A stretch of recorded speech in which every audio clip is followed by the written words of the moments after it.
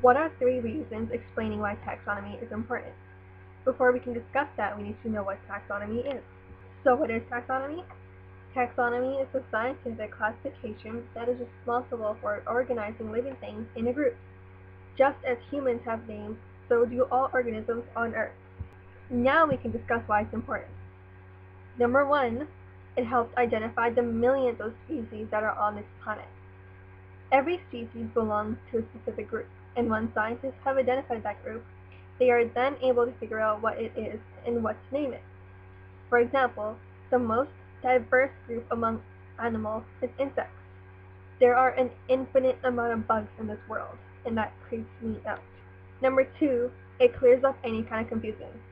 Before the system of binomial nomenclature was developed, naming practices weren't standardized, and the same species sometimes had more than one name. Or on the other hand, one name was used to refer to different species, and that's just confusing. And it just led to a lot of misunderstandings when it came to classifying all kinds of organisms. And lastly, it keeps things simpler for scientists and for us. Before there were any kind of naming systems, names were extremely long and they had descriptive words in them.